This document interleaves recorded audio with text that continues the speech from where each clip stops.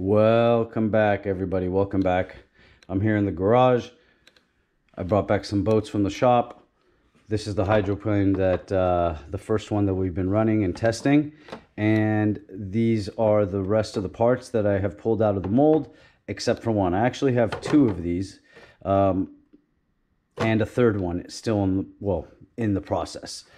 But I have two of these at the moment, and the reason I didn't bring the other one is I'm doing a little something to it.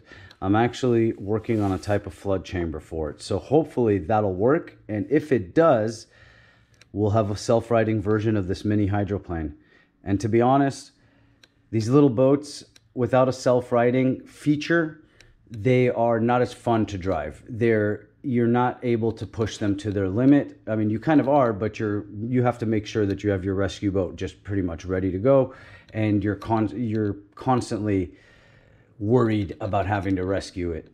So the self-righting on these little hulls, like the mini Dom, like the mini Scored, make a big difference. Make a big difference, because the small ripples in the water, the speed the boat is going, per scale, it's insane. So the self-righting version does make a hell of a lot of better fun, honestly. So we're going to try that out. I'm going to build the self-righting hull and build it out, and hopefully it works, and we'll have a self-righting version of this mini hydroplane. Anyways, in the meantime, we have these.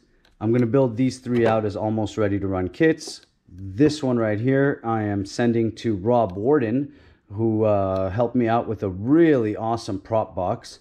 I'm sending this to him as a kit, so he is going to get all his parts, his motor, his ESC, motor mounts, everything, and he'll have to put them in himself. He'll have to drill the holes, but what I'm going to do is I'm going to give him a template for the transom, for the sponson, and for the stuffing tube, so that he can drill those holes where they need to be and not have to worry about it too much.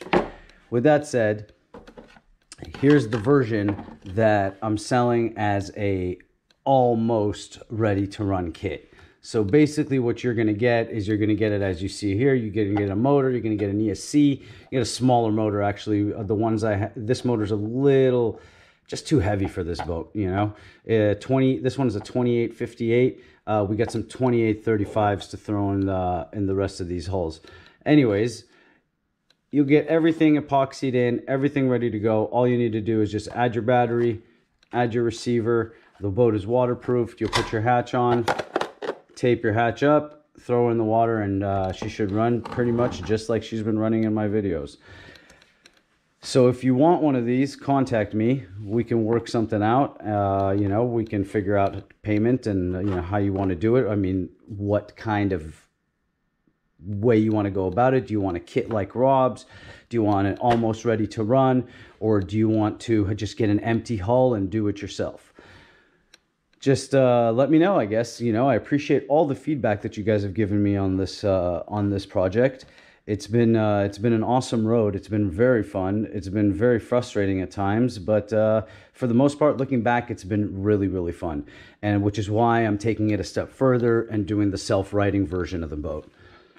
So I'll keep this video short. I don't want to take up too much of your time. I'm going to start working on these, sending them out. I'm going to send this one out to Rob tomorrow, and we'll take it from there. If anybody wants it, my email is in my profile, and I'll put it in the description. And just shoot me an email. We can chit chat. We can talk. Ugh. Again, I'm having brain farts. We can talk shop and see what the best option for you is, and we'll take it from there. But for the most part, I appreciate everybody watching. I appreciate everybody tuning back in, and all the new subscribers. Thank you very much. And that's it. See you next time.